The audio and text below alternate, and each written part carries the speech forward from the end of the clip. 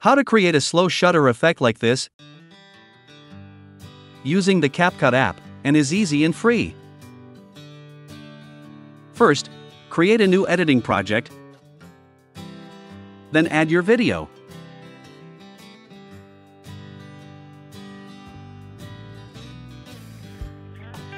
Next, here I will increase the speed of my video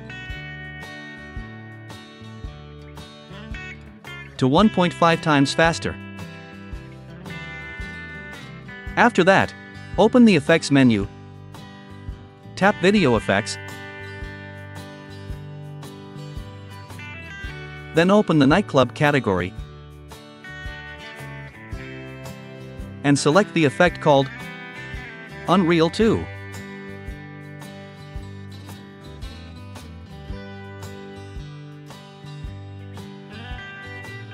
Next, tap Adjust, then set the effect speed to 50, or whatever you want.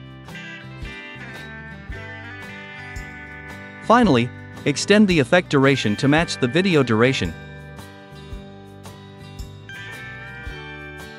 And here are the results.